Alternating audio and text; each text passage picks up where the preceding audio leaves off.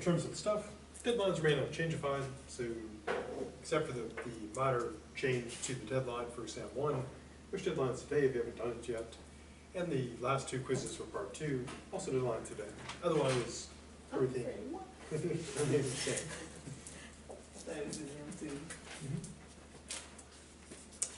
Before pressing on to more new stuff, anything about the previous stuff or other stuff that needs more stuff?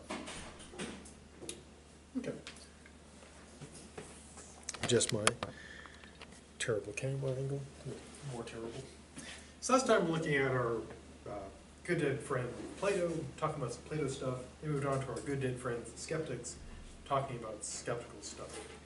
And we saw the basic idea of skepticism is the view that one does not know.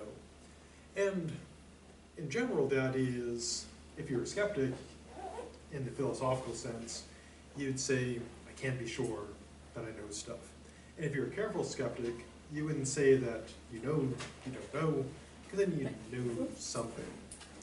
Now, skepticism breaks down into many varieties, but in general, there are the following. Firstly, we have the local or moderate skeptic, not local because they're your friendly neighborhood skeptic, or moderate because they're politically moderate. The idea is that if a person is a local or moderate skeptic, their skeptic is rather limited. So if you talk to them and say, hey, moderate skeptic, can we know math stuff and logic stuff? It's a sure. You can know 2 + 2 is 4. You can know squares have 4 sides. You can know modus ponens is valid. You can also know empirical stuff. So you can know about the heart has 4 chambers, it's human hearts, and other things about the empirical universe. Where they would bring forth their skepticism, though, would be about metaphysical stuff. So if you ask them, can you know about metaphysical? They would say, no, can't know that. You can still perhaps talk about it, but you can't know that stuff. And this would be, stereotypically speaking, someone would be seen as fairly practical. Yeah, math's fine, empirical science is fine, but let's not get into that weird metaphysics stuff. Now the next step up towards the extreme is what's called global skepticism. Now a global skeptic is not skeptic about globes, although in a way they kind of are. They have universal doubt. So if you ask a global skeptic, is this the real world? They would say, no. If you ask them, do I have a mind? They would say, no. So they deny metaphysical truths. Can't know that stuff. But they still leave in place math and logic. So if you're talking to them, they might say, yeah, this could all be the Matrix, so this could all be just a dream. Everything could be unreal except for me. But if you ask them, so what about triangles? Do they have 3 sides? They'd say, yeah. Because whether we're in virtual reality or not, triangles are 3-sided. What about math? Yeah, whether we're in virtual reality or dreaming or not, math still works. So they'd still accept these a priori truths. Now, just when you thought it couldn't get more skeptical, it always can. Just when you thought celebrity holograms couldn't be weirder, like that would be weirder. Because apparently Amy Winehouse, nothing to do with skepticism, but Amy Winehouse, they're creating a hologram of her, sending it on tour. I guess they joined Tupac Shakur, who was the first celebrity hologram. It is just kind of weird. And they're also talking about making Prince into a hologram. It is super weird. So you won't be able to know, well, there are celebrities who hologram themselves, even though they're still alive. And so eventually you have the question of, is the person on stage really the person there, or are they a hologram? I was trying to figure out how they even got, like, a hologram over. Oh, they're just going to take all the pictures and correct them. Yeah. Because they have enough pictures. If you have enough pictures of someone, you can make a hologram. And some celebrities will probably get scanned, 3D scanned, so they can hologram it. Because why work when you can hologram it? I could be a hologram right now. So so that could be a form of skepticism. How do you know if people around you are holograms or not? Now the super global or extreme skeptic has ultimate doubt. They doubt everything, even math and logic. So if you were talking to an extreme skeptic and said, is this the real world? They would say, I don't know. And if you said to them, well, I've drawn a triangle, does it have 3 sides? They'd say, don't know. What about math? They'd say, don't know. Now, our example of this is also an example of a methodological skeptic. Our good dead friend Rene Descartes, he goes to extreme skepticism, which I guess is skepticism where you're wearing sunglasses and hang gliding or something. Now, Descartes was also a methodological skeptic, which is this. If you're a methodological skeptic, skepticism is not your end game. Rather, you adopt skepticism in order to achieve some other end. And there are a variety of options. For example, our good dead friend Descartes, he tried to embrace skepticism to defeat skepticism, on the view that only a skeptic can kill a skeptic. And as we'll see, what he tries to do is engage in ultimate doubt to find something that cannot be doubted. And if we can't doubt it, it could stand up even to extreme skepticism, then we can know it. There are some religious thinkers who also use skepticism to attack reason, to show that the arguments against God, you can't know that they work, therefore your option is faith. And so they would use skepticism not to say we don't know anything, they would use it to try to get people to accept God. And so you could be an extreme skeptic, but doing it for a different reason. What's the most common skeptic you would see? Probably the most common would be the local skeptic. People who would say, okay, I believe in math, I believe in empirical stuff, thing I can see. But then when people start talking about weird philosophical things like Plato's forms and other worlds, probably most people would say that's pretty sketchy stuff. It may be kind of interesting, but we really can't know that kind of thing. Yeah, so probably most people are skeptical about weird science and weird philosophy. The extreme skeptics are probably pretty uncommon because usually you start getting bored and then forget about being skeptical, or you get hungry, or you get a toothache.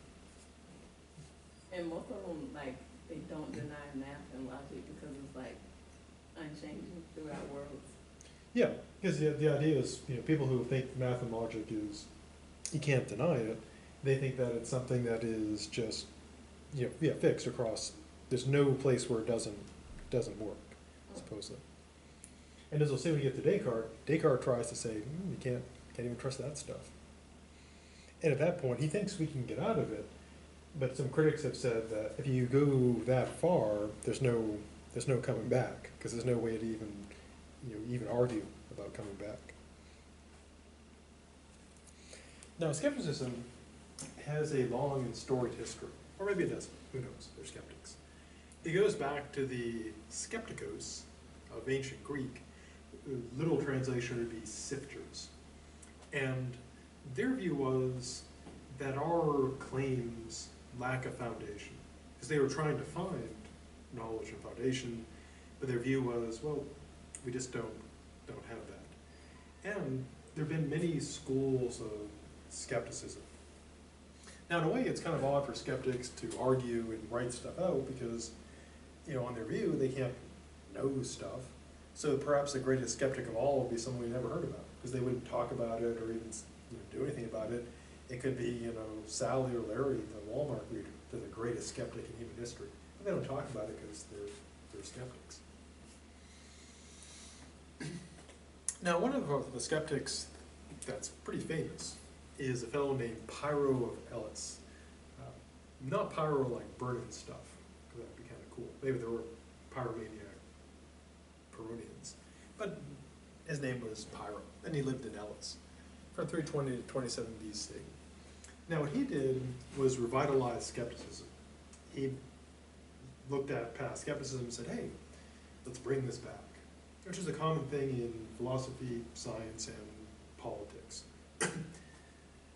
Now, we don't have any writings of his, and maybe for a reason similar to why we have none for Socrates, because Socrates said philosophy is about talking, not writing, so we just have what Plato wrote about it.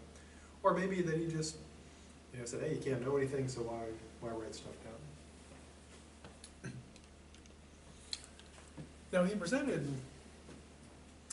it's kind of the definitive argument that becomes a lamprey, a leech attached to claims of knowledge ever since. And then he presents a second argument, which is not quite as strong, but still pretty good. But here's his first argument. He's basically doing an argument by elimination. And as we saw before, there's kind of two ways you can do these arguments.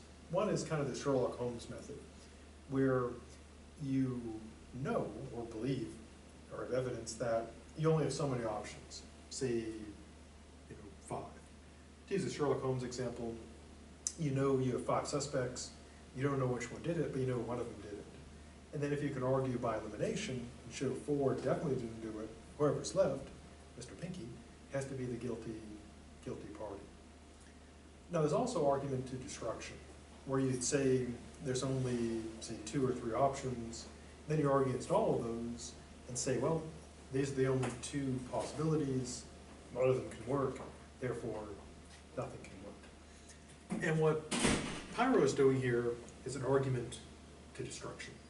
He says there's only 2 ways you can know stuff, they both fail, so you can't know stuff. I think the first one becomes the devil that haunts philosophy ever since. So one way we can supposedly get knowledge is the empirical approach, through our senses. And Pyro presents the following devastating problem. To know that our sensory experiences, what's going on in our mind, is real, corresponding to reality, we have to know that what's going on in our minds matches what's out there, which would require that we can somehow get outside of our mind and see them matching up, which of course we can't do, because no matter, as Buckaroo Banzai said, no matter where you go, there you are. You can never get out of your own head. So, since we can never match those 2 up, I never know that my seeming to see the backpack or this room corresponds to a real backpack or a real room. I can never get out of my own mind. To use a metaphor that Pyro didn't use, you can imagine kind of a Twilight Zone, Black Mirror scenario. Imagine that you wake up in a room, you have no memories, but you can still use language, etc. And all around you, there's no door, but all around you are computer monitors. And you hear, a voice booms out, you must decide which image corresponds to what's outside of this room. If you are wrong, you'll be punished. Like, oh crap. And the zappers, the zapper comes down from the ceiling. Now, looking at the images, can you tell which ones are real and which aren't? No. So, because you can't get out of the room. So you have no way of knowing what's real and what's not. And so in the analogy or metaphor, the room is like our mind. We can never get out of it. All we have is what we see on our internal monitor, so to speak, and so we never know what's truly real. And again, this argument is haunted philosophy ever since. No one really has been able to beat it. Now, a person could, of course, say, well, if my senses can't work, I can use reason to the rescue. Now, he has a weaker argument here, and it goes like this. If you present an argument for something, he claims, you can always have an equally good counter-argument against it. So, if you're going by reason, any claim you argue for, you can also argue against equally well, and so there's no grounds for picking one over the other. So reason can't help us, or so he claims. Now, of course, this is much weaker because there do seem to be cases where there are good arguments for something, and the arguments against it are very, very good. That there's not a perfect balance. And so this one is weaker. This one's really strong. That's kind of it's a devil that haunts philosophy. Can you give an example of like what you mean by by the reason argument, like, Oh, like an argument that, would they be balanced? yeah. Oh, no, let's go, we can use the example of the celebrity holograms. There's actually a pretty balanced argument for both positions. One position is that it's, you know, it just kind of, it's desecrates the memory of a celebrity to have, you know, create a hologram to have them prance and dance around on stage performing. But a counter argument is, if a person never had a chance to see the original person in concert, and the concert is done respectively, or, you know, respectfully, not like, grotesquely, and some of the money is being used, say, like in the Amy Winehouse case, using to fund, a charity program. And so in that case, you could argue, well, there's a really good reason not to do it, but equally good reason to do it. Or think of almost any political issue, like every political position, like raise taxes, lower taxes, free college, not free college. There's always good arguments. If we set aside our political feelings and try to look at them objectively, we can see there's pretty good arguments for either side. And so in those cases, you can pretty much always find like a good argument for, a good argument against. But they're saying like, other people will say like, sometimes there is no better argument, so like, we can argue about your bag being on the table, but like, a counter argument won't be really good for it. Well, you could say, well, for that we could say, well, I could be hallucinating. Okay. You know, or it could be a hologram, because you know they're holograms. Or maybe I'm a hologram, and you just think you're, you know, that someone's actually teaching this class, and that projector is projecting this plus also me. Now, but a fair point is, you could say, well, that argument's kind of dumb, you know, because you could, like, with a hologram, you can't touch it, so you could like throw something. If it doesn't go through me, then I'm probably not a hologram. Yeah, and so this is probably a weaker one, because there do seem to be cases where you've got a good argument, and the argument against it is not so great. For example, if you take something like genocide, there are arguments for genocide, but they're all pretty bad compared to arguments against it. Or arguments for, like the movie The Purge, like legalizing all crimes, you know, for 24 hours. And there are some arguments for that, but they're all pretty, you know, all the arguments against it are much better. And they actually made 4 of those things, so probably more. Just keep running it. So if we buy into the skepticism, what should we do? Well, the skeptic says, since reason can't help us, senses can't help us, we can't know stuff. Now, but of course, we still seem to have 24 hours a day to fill up, 7 days a week, 365 days a year, so what do we do? Well, we can talk about how things seem to be. It's like, it seems like there's a backpack. It seems like pizza is delicious. It seems like, you know, we're in a room. So what they end up suggesting is a practical, prudent approach, namely suspend judgment, don't make any assumptions, and just kind of go along. You can't be sure. Now, interestingly, they also apply this to morality and laws. So if you're in society, what should you do? Well, their claim is you can't know if anything's really good or bad. You can't know whether the laws are just or unjust. So they propose adopting apathy and indifference. Now, today we often think of apathy and indifference in negative terms. We think of apathy as someone who's, in a way, kind of like hostile. And indifference as being like cruel indifference, like letting people just like die, starve to death or freeze to death. Now, what apathy means, in the sense of the skeptic, means apathetic, meaning from pathos, meaning emotions. It means being basically without emotion. And indifference means not like cruel indifference, like I'll let those people die. It means that you're not, you know, biased or prejudiced one way or another. So basically, it would be sort of without emotion or particular siding with anything. It'd be, well, in a way, kind of mechanical, I suppose. So then what do you do about laws, traditions, and morality? Well, their claim is you don't know whether they're good or bad or not, so just go along.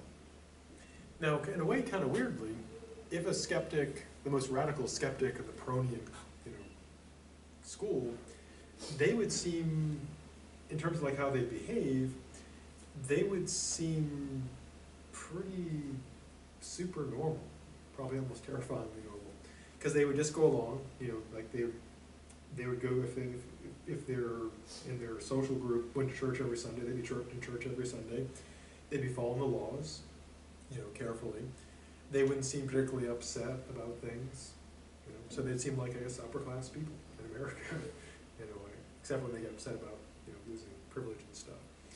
Yeah, so they would seem just very calm, conservative. Mitt Romney, I'm not picking on Mitt, but they'd seem a lot like Mitt Romney, because they'd be very calm, not too upset about things, following the laws and traditions. So maybe Mitt Romney is like the greatest skeptic.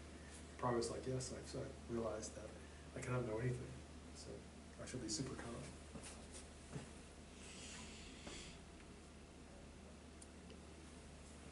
Now, after the Peronians came more skeptics, because you need, just like us, like Doritos, you need a lot of varieties. Now, one somewhat ironic form of skepticism were the academic skeptics, so called because they were in Plato's Academy, and they ironically took it over. The first one is Arcesilaus, probably totally mispronouncing that, but who knows, because he's super dead. He's the first guy that steered it away from Plato's Platoing to skepticism. The next person was Carneades, 214 to 129. He took over after the previous guy. And in addition to his philosophizing, he was sent to Rome as the Athenian ambassador.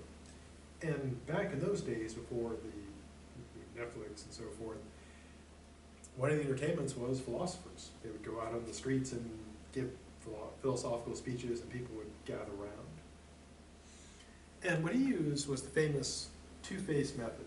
Not two-faced like the famous Batman villain. He didn't get up there with like one half of his face scarred up, flipping a coin, and then murdering people if he came up scarred.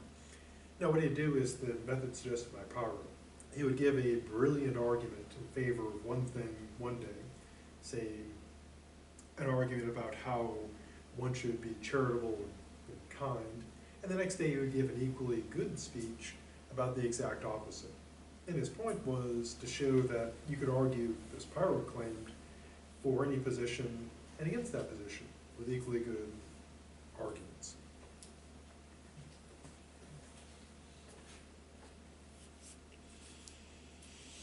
So why did the Academy become skeptical? Well, the skeptics who took it over believed that it had lost the true spirit of Socrates. Now, again, it's somewhat ironic because one of Socrates' main enemies were the sophists who embraced skepticism, but they tried to assuage that by saying, well, Socrates claimed he knew nothing, and the dialogues ended without a definitive conclusion. But of course it was rather ironic because the whole point of Plato's work was to show that we have knowledge, and then it gets taken over by skeptics.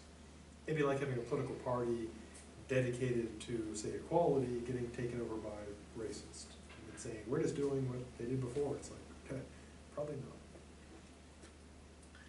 Now, the main opponents of these skeptics were, in Rome, the Stoics and Epicureans. We have the terms today, of course, Stoicism and Epicureanism. And the Stoics, their view, super condensed version, their view was this: everything that happens is gonna happen. Nothing you can do about it. Now, not in the sense that we're weak and powerless, but in the sense that the universe is determined. Everything that occurs must occur, can't be differently. And in their famous metaphor, each of us is like a dog tied to a cart being pulled by a mule. And life is the cart. Now we have two options. We can try to resist, in which case we'll be dragged through the street, or we can just trot along beside the cart. And their point is that it's all in our attitude towards things. We don't have any control over what's going to happen because everything is set and determined, but we can choose how we respond. One of the most famous Stoics was a fellow named Marcus Aurelius, the emperor. And if you ever saw the movie Gladiator, old movie now, but he's the character in that movie. One of the movies obviously not like exactly the real Marcus Aurelius, but he was a real person. And he wrote the Meditations of Marcus Aurelius, in which he basically talks about how to deal with suffering and pain in life. And their view basically is pain is inevitable, but our response to it is in our choice. And they all died. They left behind the term Stoic. The Epicureans believed they were probably more fun to party with, because their deal was pleasure. Their view was what you should do in life is what is enjoyable. And the skeptics went after the Stoics and Epicureans because the Stoics and Epicureans claimed we could know stuff, and the skeptics said, nope. Now, one counter put forth by sensible people is some things we seem to experience seem like we can't doubt them. For example, if you get a root canal, the dentist, you're probably not going to say, I wonder if this is real or not. You're probably going to be pretty sure. But the skeptics point out, this becomes a stock kind of reply, that we can have dreams, hallucinations that seem quite convincing, but are false. And then, of course, if you jump ahead to today and bring in technology like virtual reality, then we can be completely fooled.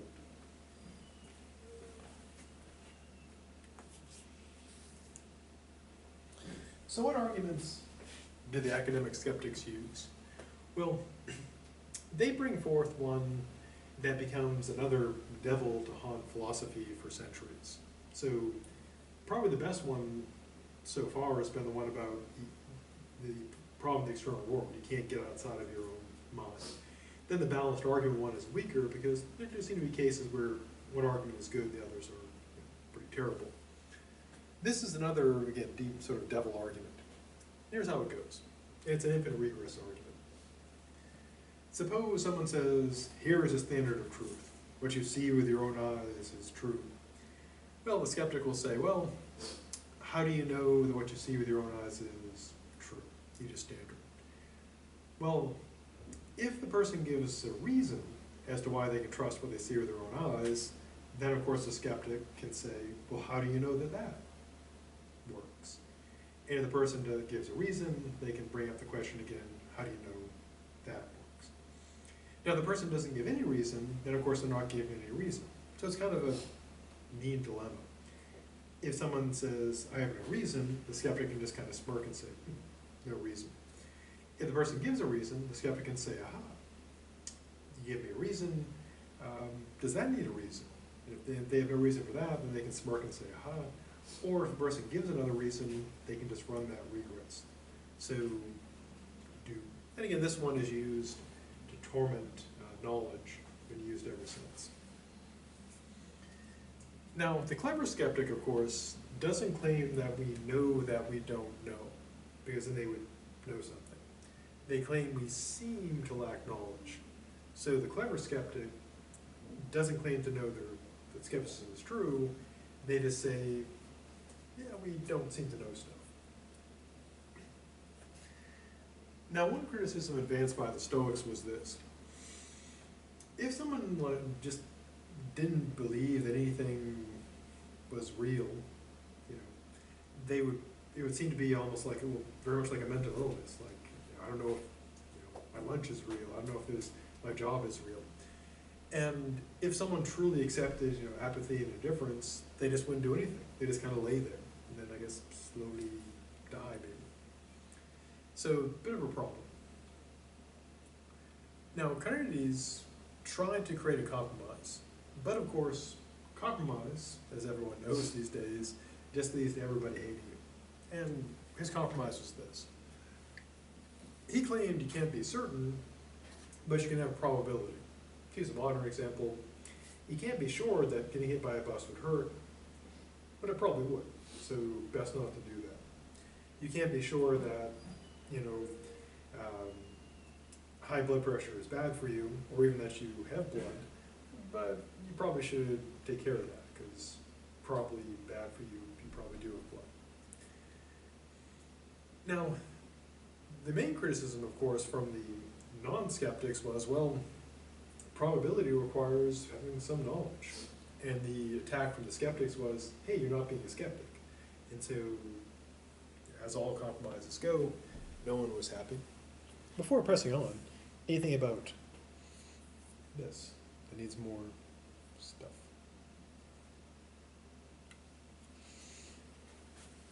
Now, Peronean skepticism was a revival, and then it kind of got out of fashion, kind of like bell-bottom jeans, and then it came back again, much like bell-bottom jeans. Only this time they were called flare jeans. And then they'll come back as something else. I don't know if they're called maybe internet jeans or something, who knows. So why did the Peronean skeptics return? Well, the story is very similar to the way politics works. Usually what happens is you have like a political party or a group, and it goes along for a while, and then it gets kind of, off the original path, and from the standpoint of, purists, it becomes impure. And then people believe they have to come back and purify. Well, for example, back when President Obama was elected twice, the Republicans were like, holy crap, we're losing the presidency, what do we do? And some said, well, we need to bring in more people, and others said, no, we need to double down hard on, these core, these pure values. And they doubled down hard, and Trump got elected, so I guess it worked out well for them. Now, a similar sort of thing happened to the Peronians. They were like, these academics, they are not skeptical enough, we're losing, what do we do? And the Peronians said, what we gotta do, we gotta get pure. We gotta go back to our roots and just be pure skeptics. And so they took the old-time skepticism, used pyro, because what people typically do in politics and philosophy is they look back to the glories of the past and say how great it used to be, and they're making skepticism great again. So very similar to how politics works. So the person behind this was a fellow named Agrippa, and he presented the 5 pillars of skepticism, which is handy because, 5 fingers, 5 pillars. Now he claims in these pillars, they're essentially traps. If anybody tries to say, hey, I know stuff, he believes they'll collide with one of the pillars, if not all of them. And he also thinks that if the first 4 pillars don't clobber somebody, there's a 5th pillar that you can't get around, that just clobbers everything. And these are essentially, in terms of what they do, again, basically they're reasons, sort of ironically, why we can't know stuff. First one is this: disagreement. Not everyone will agree on an issue. Now, is that true? Yeah, you can take almost any issue, even ones that seem like most people would agree, like on waffles, for example. There's always that person who doesn't like waffles for some reason. I mean, I can see if something like a waffle allergy, that makes sense. But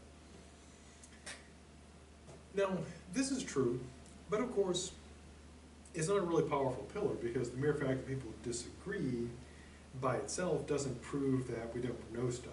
Because people would, if you believe that we know stuff, you would say, yeah, people disagree. And in some cases, most of them are wrong. The second pillar is a really strong pillar. It's stolen from the academic skeptics, and it's the infinite regress again. So suppose we have a dispute, we have this disagreement, and if we give a reason for it, for our position on something, say we're arguing about whether it's morally okay to use holographs of celebrities when they're dead. And if we give an argument for it, then the skeptic can say, well, what's your justification for that argument? And if you give a justification, they can say, well, what's the justification for that argument? And so on to infinity. And we get into one of those super nasty infinite regresses. And again, this is one of the kind of fatal arguments. So if you try to give the skeptic a reason that supports your claim, then they just say, well, what's the reason for that? What's the reason for that? Forever. And if you don't give any reason, then they can just say, well, you got no reason. So, pretty nasty trap.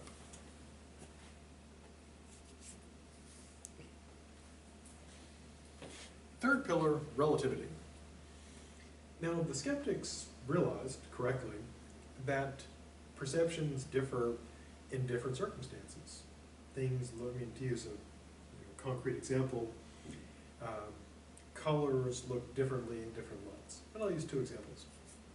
I remember some years ago, one of my friends, she like showed me like her makeup mirror, and had like all kinds of switches and different lights. I'm like, why is your mirror so complicated? Why does it have so many, why does it even have switches? My mirror doesn't have switches, it just this mirror.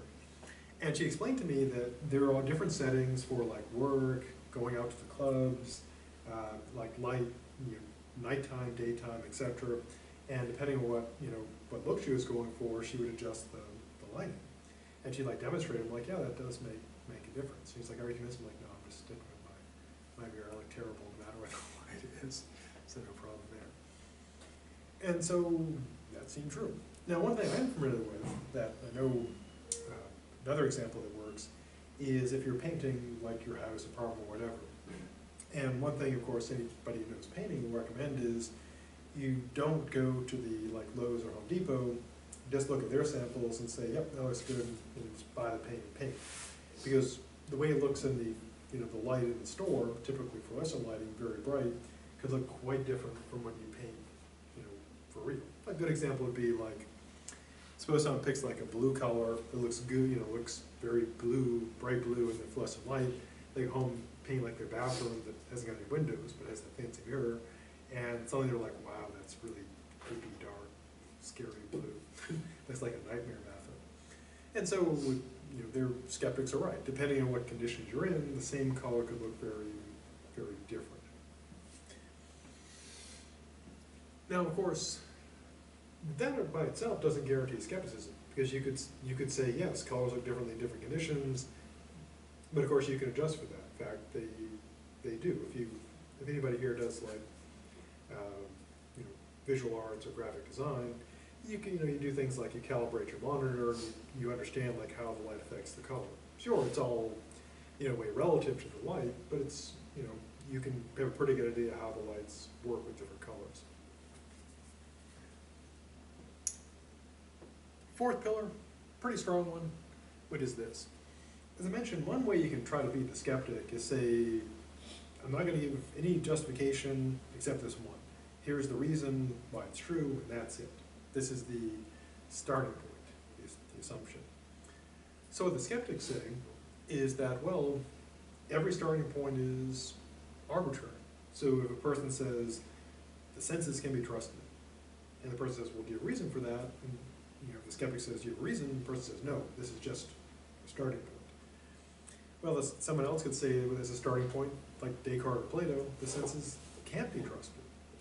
And so it would seem that any starting point that's picked is completely arbitrary, so you have no reason to accept one over the other. So they create kind of a nice trap. If you give reasons, they can keep you running reasons forever, and if you don't give reasons, then they can just say, well, it's arbitrary. There's no reason for it. Lastly, the final kind of catch-all pillar is this. Agrippa claimed that if somehow one achieved the seemingly impossible and got around all four of the other pillars, they could only do so by being circular, by simply assuming as true what must be proven. So it'd have to beg the question. Now, interestingly, there's a fellow recently dead, so not super dead, this guy Chisholm. He wrote an essay long ago before he was dead, in which he argues that the only way you can be the skeptic is by assuming that we know stuff. So he essentially says, yeah, it's got to be circular, but this works. And of course the skeptics say back to him, no, it doesn't work, it's circular. And he says back, yeah, it works. So as it comes down to people saying to each other, you're wrong, and they say back, no, you're wrong. And that doesn't help a lot. Now later skeptics said, why go with 5? Why not just go with 2? And so the slimmed down version went with this. First, there is nothing that is self-evident, contrary to Plato and others. Secondly, that the claim is that nothing can be proven. So nothing is provable. And so to the skeptic's satisfaction, no options. So you can't just know it, by the light of natural reason, and you can't prove it, so nothing can be known. So what are they trying to get to? Well, endgame was this: personal peace. Because if you can't know, there's no reason to worry. As the song says, don't worry, be happy. So, how do you behave? Well, according to skeptics, these revived Freudian skeptics, very similar to the original Freudian skeptics and academics. Simply accept what seems to be, follow the existing customs and laws, just go along.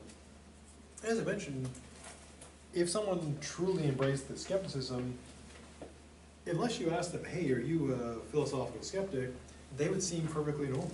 They would just be, driving a minivan, taking their kids to soccer, saying all the normal things to say, whatever their social class was, they would just do that. You wouldn't be able to tell them for anybody else. And sort of the motivation for this would be achieving peace. You just not worry about things. Don't question, don't worry. Now, of course, that seems kind of problematic because it is saying literally, don't question, don't worry, just go along. And so it's kind of weird that, a system of skepticism and doubt would lead to people just accepting, just going along with things. Which is kind of ironic. Can I ask you a question? Yes. Why would the thinkers suggest that? Well, because maybe as a thinker, I wouldn't suggest that you would ask questions and go along. So please explain to me why the thinkers of a nation, of a society, would say don't ask questions, just go along.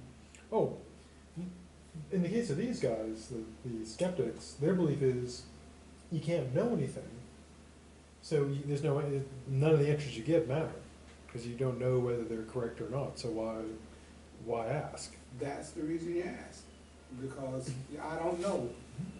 So, Let's say you could never know. So your question, their view would be, these guys would be, your questions would be pointless because you never have no way of knowing.